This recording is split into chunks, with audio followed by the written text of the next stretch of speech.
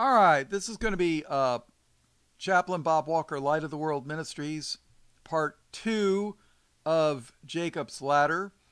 I hit the wrong button, so we got a part 2.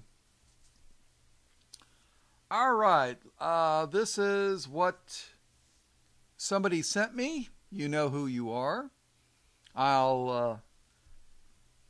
will let you know when it's my notes. So let's start with her study. She writes, once the Father started showing me these truths, the Bible has opened up to me in more ways than I could ever have imagined. It finally makes the most sense ever. This might have something to do with this scripture in Daniel chapter 12 and verse 4. But thou, O Daniel, shut up the words and seal the book, even to the end of time. Many shall run to and fro, and knowledge shall be increased. And my note right here. Think about how knowledge has increased in the last 200 years. I mean, for over 5,000 years, people were using horses to get around. And in the last, less than 200 years, we've gone from horses to trains to cars to airplanes. I mean, you can go halfway around the world in a day now on a plane. Whereas on a horse, you could maybe make 20 miles in a day. I mean, maybe 20, 25 miles. Now you can go halfway around the world in one day. That's why towns are generally 20 miles apart, because that was about all you could travel in about one day.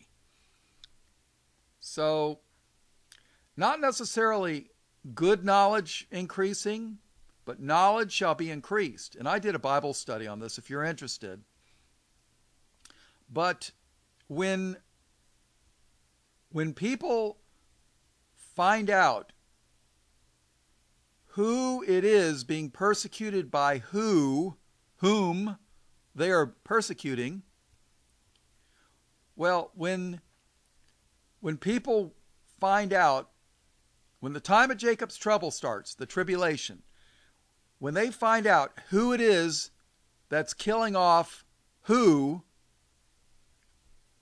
they're going to figure out that they were lied to about who is Jacob and who is not, and who's the seed of the serpent. All right, so let's continue with what she sent me.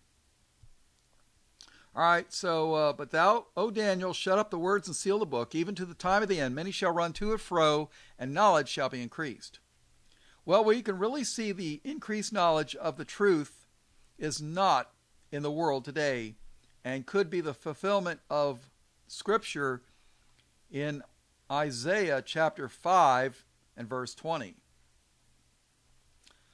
Woe unto them that call evil good, and good evil, that put darkness for light, and light for darkness, that put bitter for sweet, and sweet for bitter. All right, let's see. But the knowledge of the truth he is revealing to his people Israel. But those that have eyes to see and ears to hear, unfortunately at this time, not many are seeing and hearing. Let's see. As Chaplain Bob has laid out for us, the people of God were the Hebrews from the tribe of Eber in Moses' day. And I'll briefly touch on this to refresh your memory. Then it was through the seed of Abraham with the free woman, Sarah, whom the child of promise was birthed, Isaac. We know the story in Genesis 16 where Sarai tells Abram, to go in unto Hagar, the bondwoman, the Egyptian maid, when she bare Ishmael. But God did not make a covenant with Hagar, the Egyptian bondwoman, and her son Ishmael. than in Genesis 17. All right, this is my note here. I did an entire Bible study on Ishmael and the Arab world. Did an entire study on it if you're interested. So, all right, let's continue with what she sent me. Genesis 17. And when Abram was 90 years old, the Lord appeared to Abram and said unto him, I am the Almighty God. Walk before me, and be thou perfect. And I will make a covenant. Now, what's a covenant? This is my notes. A covenant is like a contract. So God's making a promise. That's what a covenant is. And I will make a covenant between me and thee, and will multiply thee exceedingly. My note. Do a few million Jews in the Middle East, does that sound like being multiplied exceedingly? I don't think so. And I will make a covenant between me and thee, and will multiply thee exceedingly. And Abram fell on his face, and God talked to him, saying, As for me, behold, my covenant is with thee, and thou shalt be a father of many nations. Not one, my note, not one little Jewish nation in the Middle East. He said he'll be a father of many nations. England, Ireland, Scotland, United States, Germany, France, Holland, Sweden, Denmark, Norway. Think about it, people. Many nations. South Africa, well, was. Think about it, people. And thou shalt be a father of many nations. Neither shall thy name any more be called Abram, but thy name shall be Abraham, for a father of many nations have I made thee. And I will make thee exceeding fruitful, and will make nations of thee, and kings shall come out of thee. Did you know that Germany, France, England, Denmark, Sweden, Norway, they all had kings? Think about it, people. And kings shall come out of thee, and I will establish my covenant between me and thee and thy seed after thee in their generations for an everlasting covenant. How long is everlasting? Forever. For an everlasting covenant to be a God unto thee and to thy seed after thee. And I will give unto thee and to thy seed after thee the land wherein thou art a stranger, all the land of Canaan, for an everlasting possession. And I will be their God. And God said unto Abraham, Thou shalt keep my covenant therefore, thou and thy seed after thee in their generations. This is my covenant which ye shall keep between me and you and thy seed after thee. Every man child among you shall be circumcised. And God said unto Abraham, As for Sarai thy wife, thou shalt not call her name Sarai, but Sarah shall her name be. Verse 16. And I will bless her, and give thee a son also of her. Yea, I will bless her, and she shall be a mother of nations. Kings of people shall be of her. All right, let's go to Genesis 21. And the Lord visited Sarah as he had said, and the Lord did unto Sarah as he had spoken. Verse 2. For Sarah conceived and bare Abraham a son in his old age, at the set time of which God had spoken to him. And Abraham called the name of his son, that which was born unto him, whom Sarah bare to him, Isaac. Do you know what the Do you know Isaac is my note here? One of the, Saxons comes. Have you ever heard of Anglo-Saxons? Saxons comes from the root word from Isaac. Isaac, Saxons. All right, then in verse 10, she had a problem with Ishmael was Isaac's older half-brother, and he was mocking Isaac. And she didn't like this. So, verse 10. Wherefore she said unto Abraham, cast out this bondwoman and her son. For the son of this bondwoman shall not be heir with my son, even with Isaac. And like I say, I've got an entire study on Abraham and Ishmael. So she's basically saying, kick her out, this woman and her son. They're not going to be heirs with my son. Cast out this bondwoman and her son, for the son of this bondwoman shall not be heir with my son, even with Isaac. So this pretty much establishes that the physical seed of Abraham, Isaac, and then unto Jacob, that the covenant is made between God and their seed, a literal physical seed. Children, people. Children. All right, so when we fast forward to Genesis 28, we're going to read it again. When Isaac told Jacob his son not to take a wife of the daughters of Canaan. All right. And Isaac called Jacob and blessed him and charged him and said unto him, thou shalt not take a wife of the daughters of Canaan. Arise, go to Paddan-aram, to the house of Bethuel, thy mother's father, and take thee a wife from thence of the daughters of Laban. Remember, Laban means white.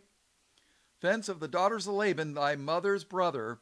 And God Almighty shall bless thee and make thee fruitful and multiply thee, that thou mayest be a multitude of people. And give thee the blessing of Abraham to thee and to thy seed with thee, that thou mayest inherit the land wherein thou art a stranger, which God gave unto Abraham. So to make a long story short, Jacob went to Laban, the son of Bethuel, the Syrian, the brother of Rebekah, Jacob and Esau's mother, when it was getting dark. Skip to verse 11. And he lighted upon a certain place and tarried there all night because the sun was set.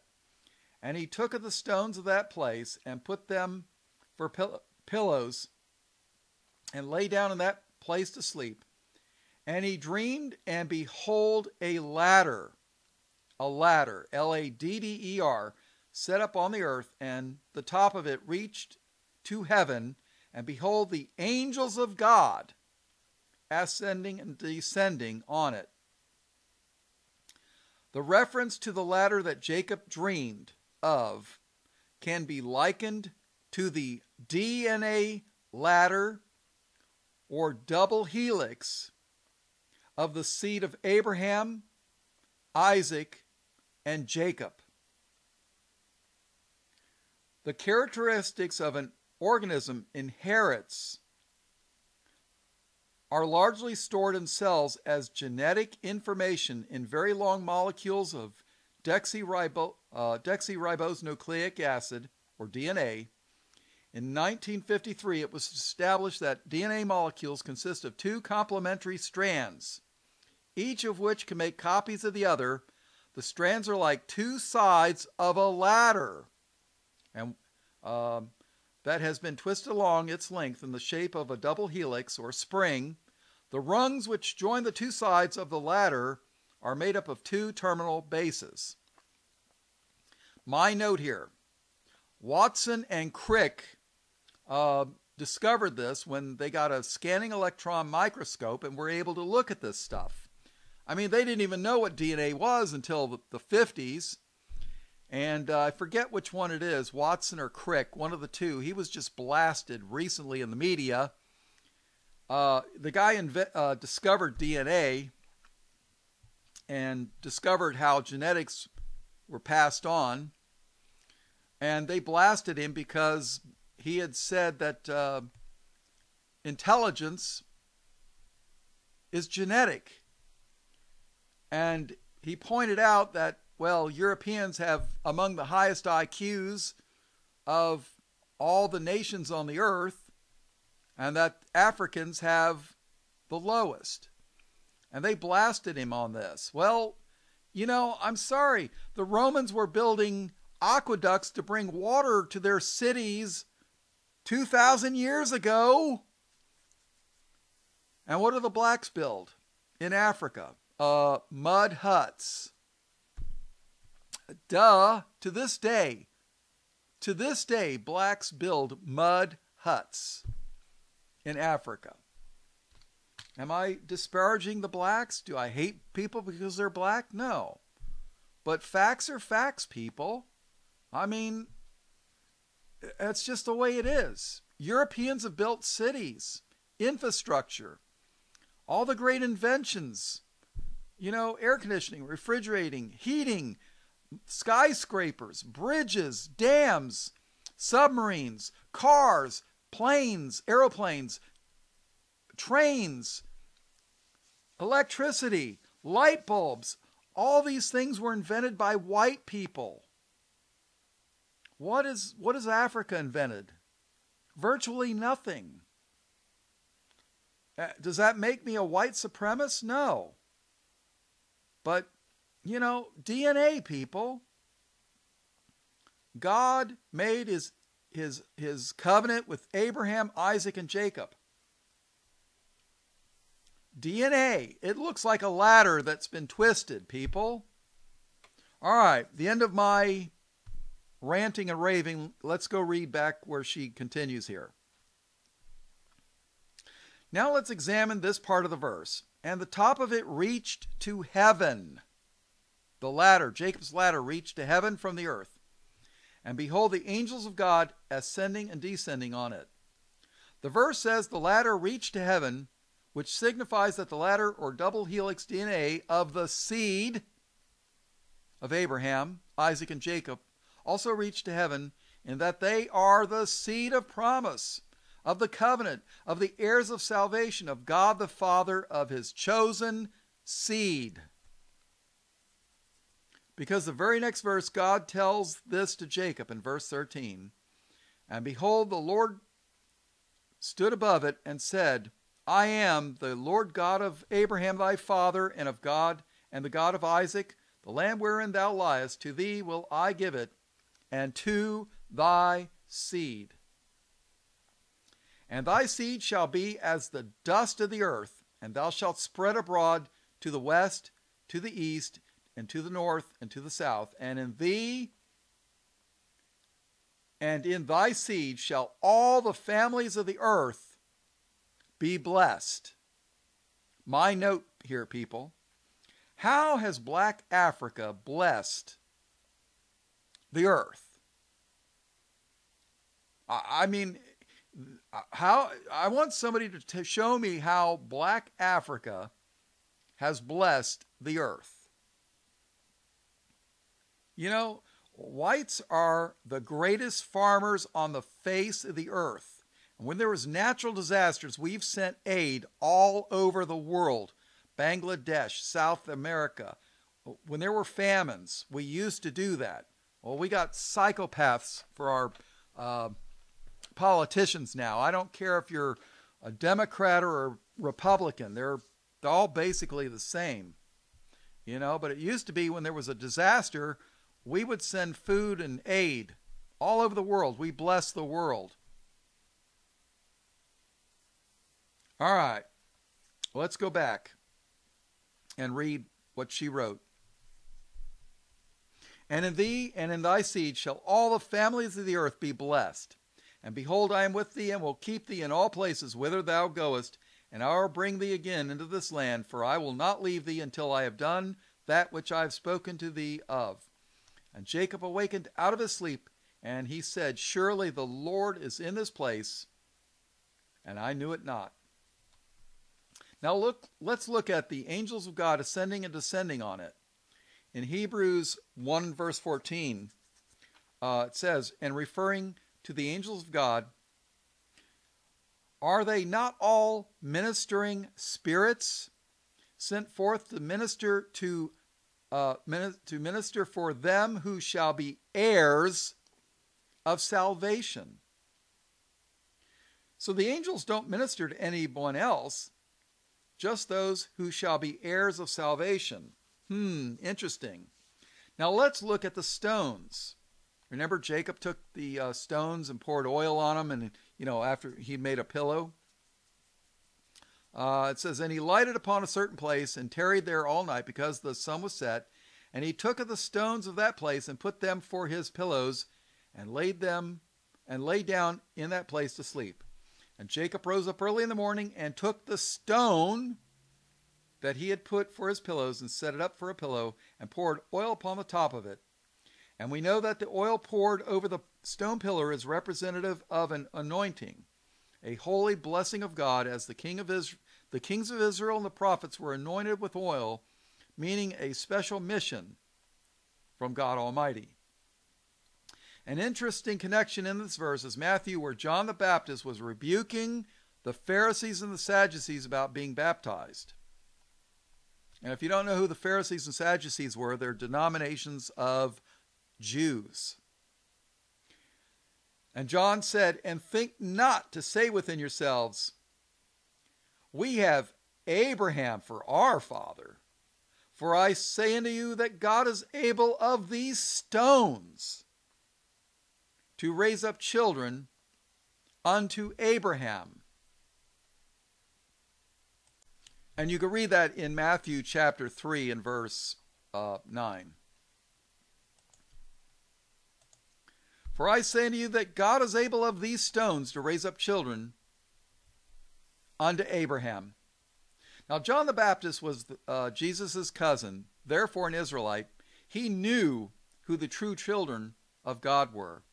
In 1 Peter chapter 2 and verse 5, we read, ye also as lively stones are built up a spiritual house and holy priesthood to offer up spiritual sacrifices acceptable to God by Jesus Christ. Ephesians 2:20, and are built upon the foundation of the apostles and prophets, Jesus Christ himself being the chief cornerstone. Jesus, the anointed of God.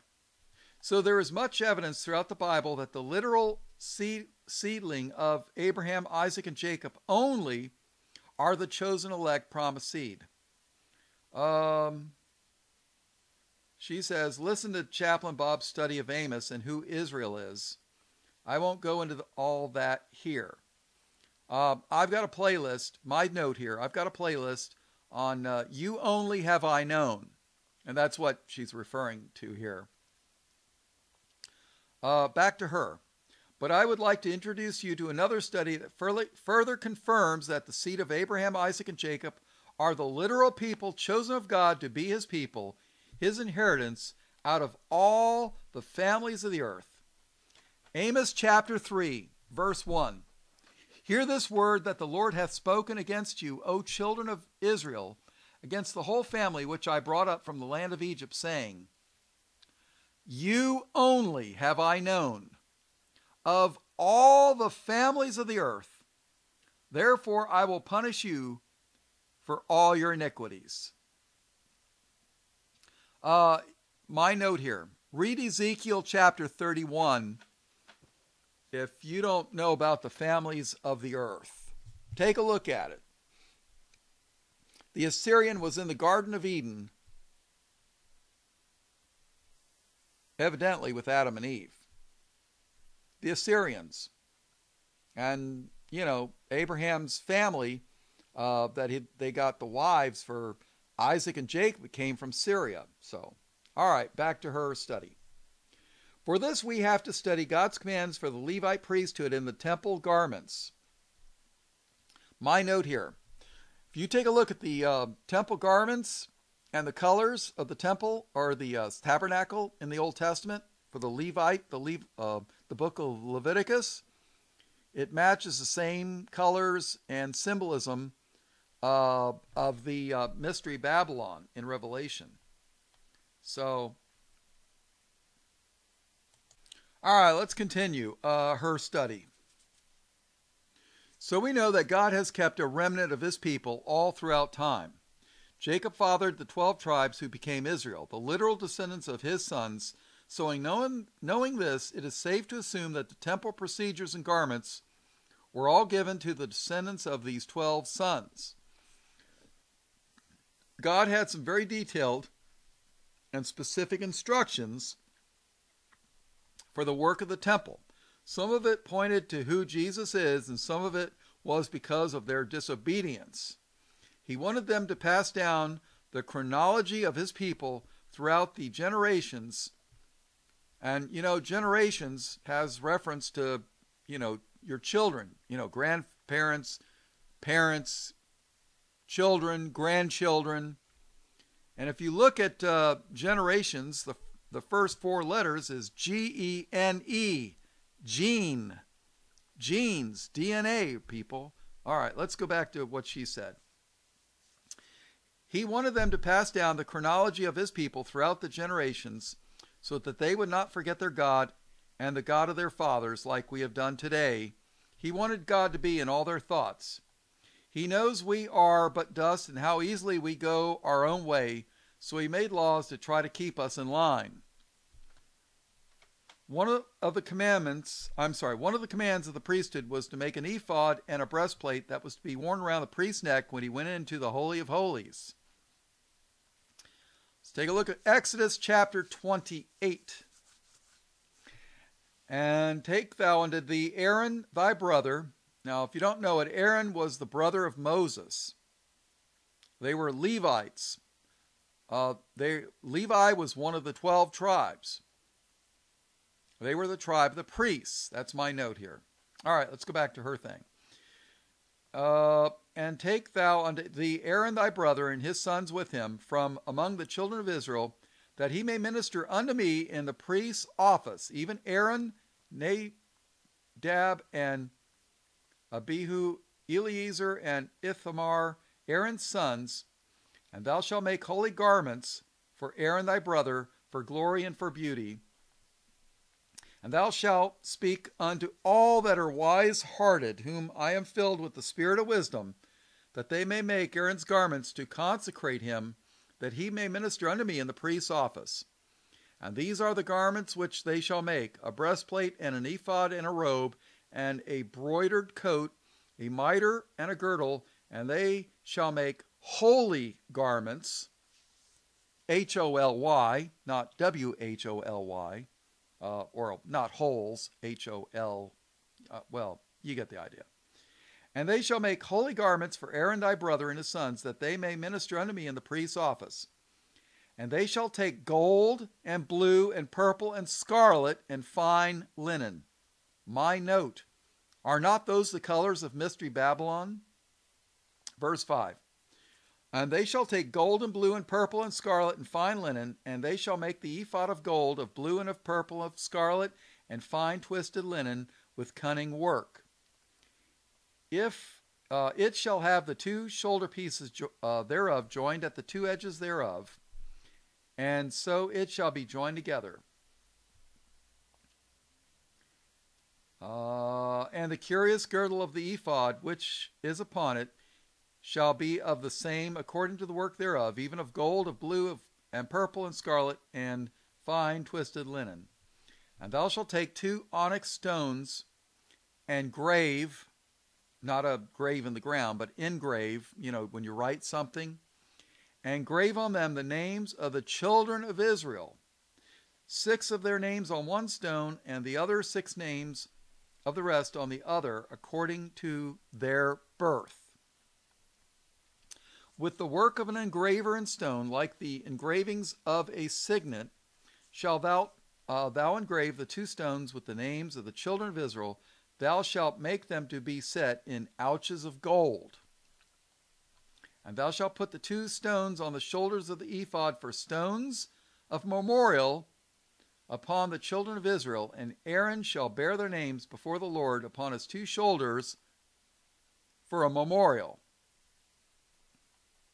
So they were to take 2 onyx stones and engrave the names of the children of Israel on them.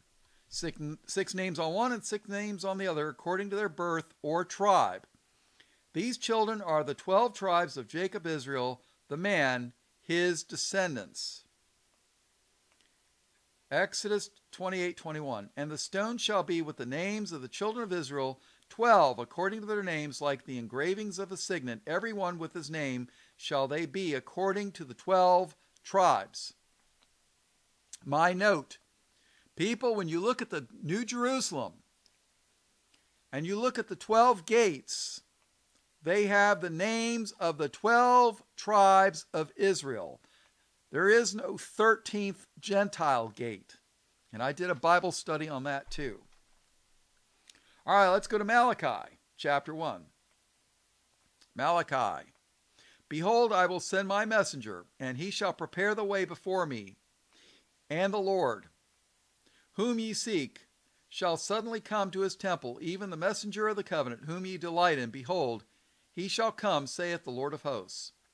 But who may abide the day of his coming? They're talking about the second coming here, people. And who shall stand when he appeareth? For he is like a refiner's fire and the fuller's soap. And what did you do with a refuller? My note. A refiner's fire. When you get gold or silver, you make it hot, and then you want to separate the gold or silver from all the other junk that's in it. You want to get rid of the nickel and the copper, and that's what the refiner's fire is for. You want a pure gold. And what is fuller's soap? Well, ladies, you can answer this one. When the kids are running around with their light-colored pants and they get mud all over it, I mean, what do? You throw it in the washing machine, which was also invented by a bunch of white guys, right? And you pour soap in, and when it comes out, it's clean. If you got white clothing, it comes out white, right? Then you know it's clean. For he is like a refiner's fire and like fuller's soap. This is her work now. And he shall sit as a refiner and purifier of silver, and he shall purify the sons of Levi and purge them as gold and silver, that they may offer unto the Lord an offering in righteousness. Then shall the offering of Judah and Jerusalem be pleasant unto the Lord, as in the days of old, and as in former years. And I will come near to you in judgment, and I will be a swift witness against the sorcerers. Okay, those are like witches and wizards, people.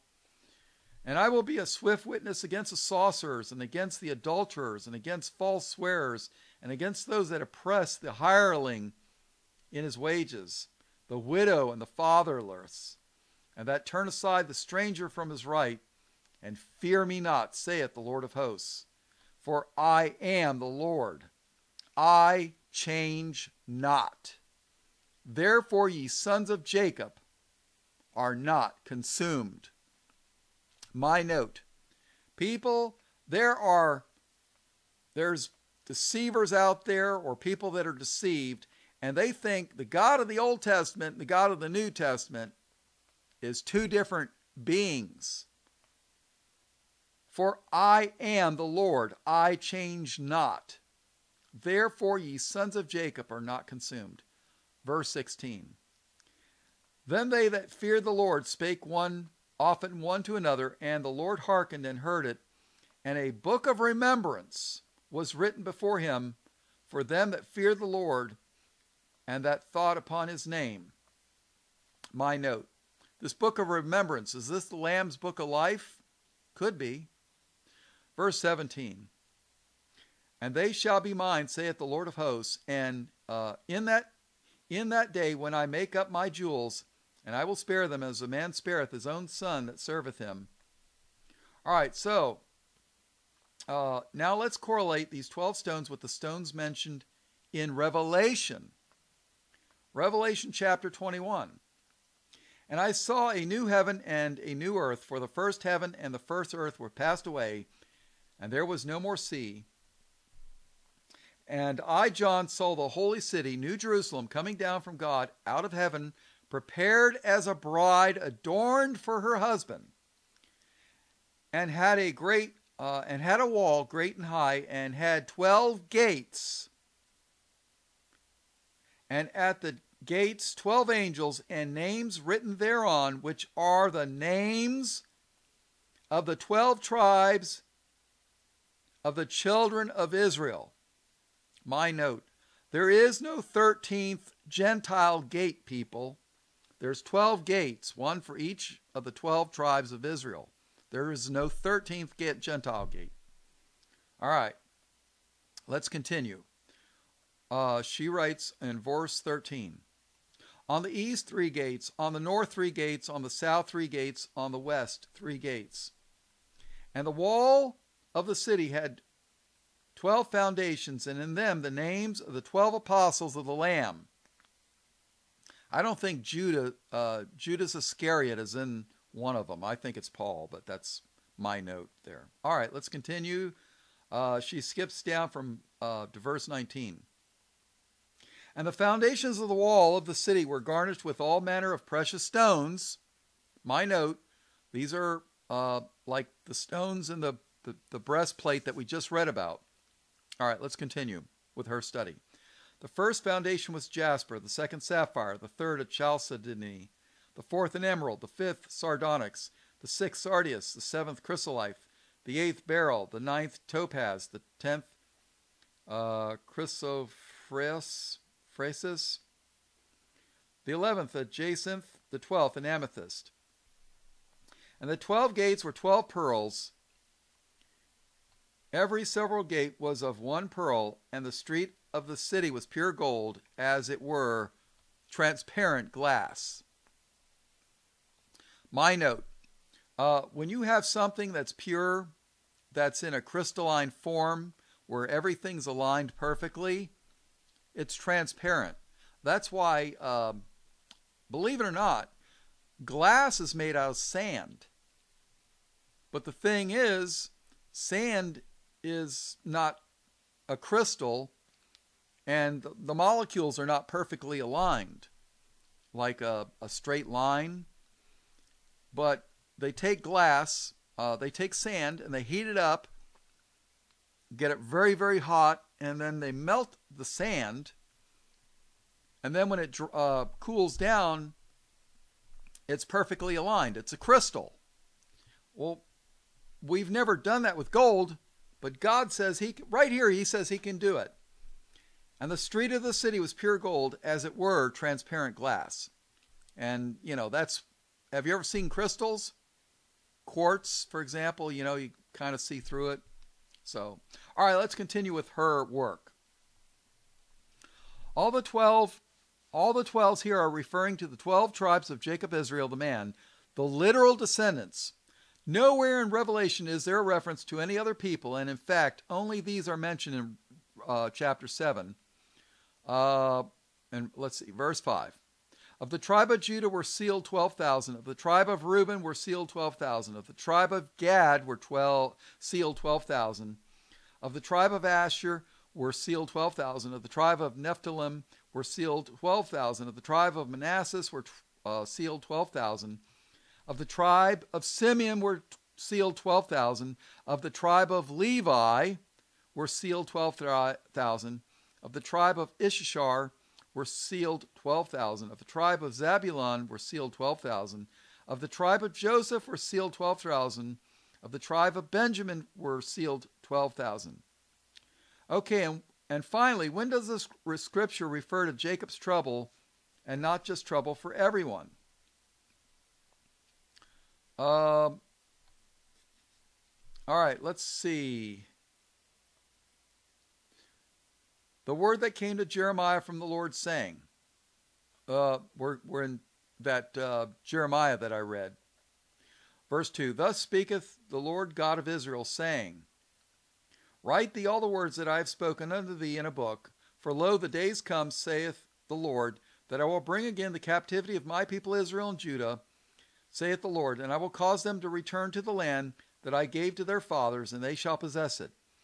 And these are the words that the Lord spake concerning Israel and concerning Judah. For thus saith the Lord, we have heard a voice of trembling, of fear, and not of peace. Ask ye now and see whether a man doth travail with child. Therefore do I see every man with his hands on his loin as a woman in travail, and all faces are turned into paleness. Alas, for the day is great, so that none is like it. It is even the time of Jacob's trouble, but he shall be saved out of it. So you see now, it is the literal seed of the free woman Sarah with Abraham that are spoken of all throughout Scripture. Nowhere does it say that the Hittites, the Perizzites, the Amorites, the Philistines, the Jebusites, the Canaanites, or the Hivites, who are probably other races other than whites, were heirs to salvation. My note, I somewhat agree with this. The children of Ham, who were the father of the Canaanites, they were noted to going to Ethiopia. Do your own study on that. I don't know.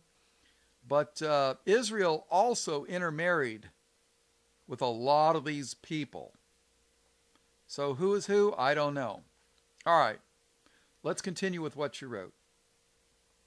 And on this ending note, Jesus said, and I quote, "But he answered and said, I am not sent but unto the lost sheep of the house of Israel."